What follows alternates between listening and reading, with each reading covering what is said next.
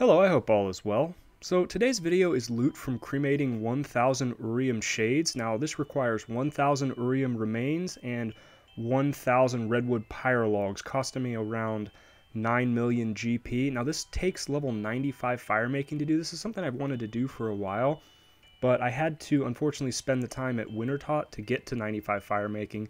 Boy, that's a heck of a place to spend some time. I really don't intend to go back. I think I kind of want to just finish off 99 doing these Urium remains. Now, my voice may sound a little bit funny today, and that is because about a week and a half ago, I actually had my tonsils removed, and that's a heck of a thing to have done at my age. Definitely don't recommend it unless it's necessary, but in my case, it was. I will say on the plus side, though, this is probably the most RuneScape I've played in a week and a half period in the last 4.5 years, so that was kind of a plus. I got to play a lot and make a couple videos here. I got a couple more that will be coming out in the near future. But yeah, I haven't really been able to talk, or it's kind of hurt to talk up until now, so just go ahead and get this narration done.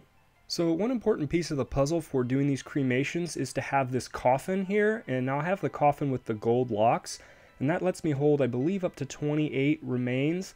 So I would fill that up, and when I started, I was filling my inventory entirely with redwood pyrologs, but then I had to kind of juggle them on the ground a little bit, and I wasn't feeling the greatest, so I was just kind of feeling like being lazy, and I brought 5 remains in my inventory. Now, each time you cremate one, you will get, I believe it's about a 75% chance of getting one of these gold keys, and otherwise you will get coins, about 4,000, 5,000, 6,000 coins. So I kind of kept the coins in my inventory as I went and just kind of let them stack up.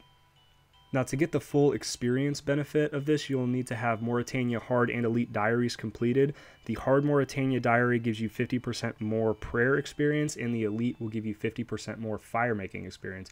Because of that, I got 750k firemaking experience from the 1k remains and 181k prayer experience.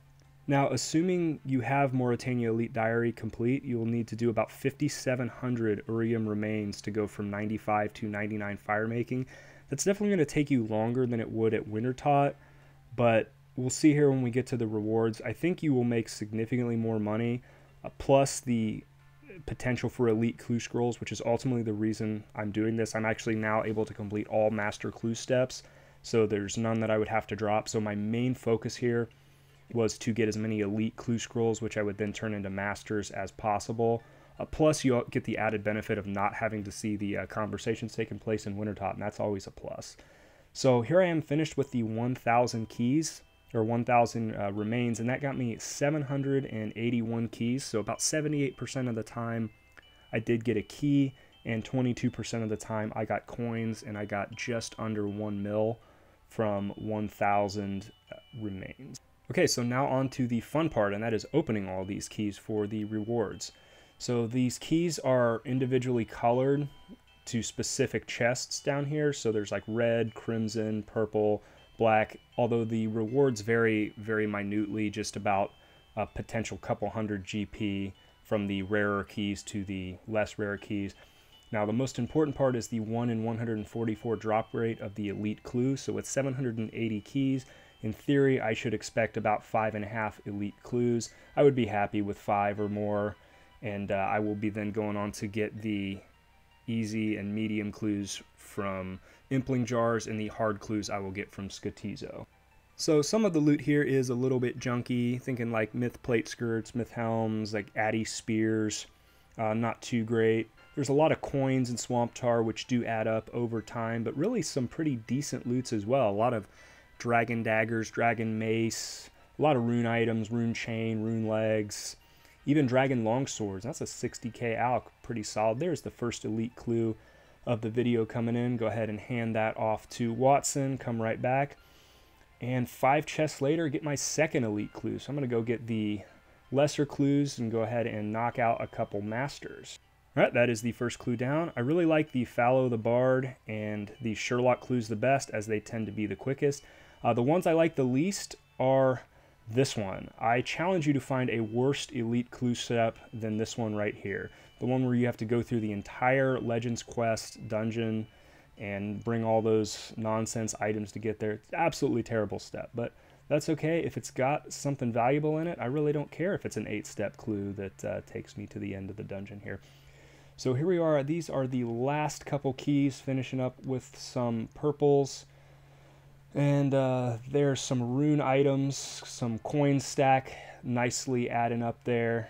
And after this, we're going to go ahead and price check all the loots. We'll finish all the clues, and we will open up all of the master clues, see how many of those I ended up.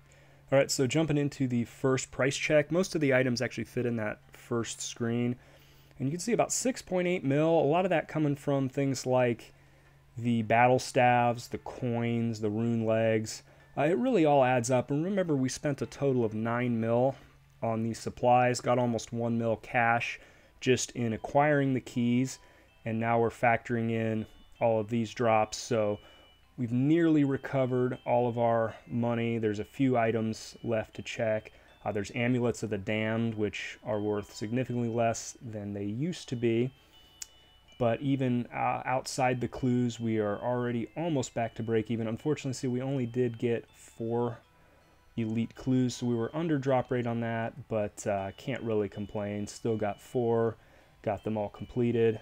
There is another 2.6 mil coming in, so we are in the green. We did make a profit. Now if those amulets of the damned were back to the price they were when this came out, we'd be sitting real nice right now, but they are not worth very much, unfortunately. All right, now it is time for my favorite part. Let's open up those master clues. All right, the first one coming in, and that is not very impressive for a master. All right, we got 3 more. That's okay. And again, that's pretty rough.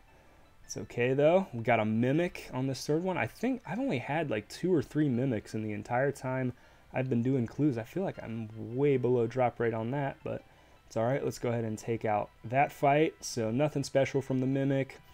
That's all right. Final clue. And unfortunately, we did not get anything of value from the clues, but that's just it. You're not gonna get something good every time. You're going for that long shot at something extremely valuable.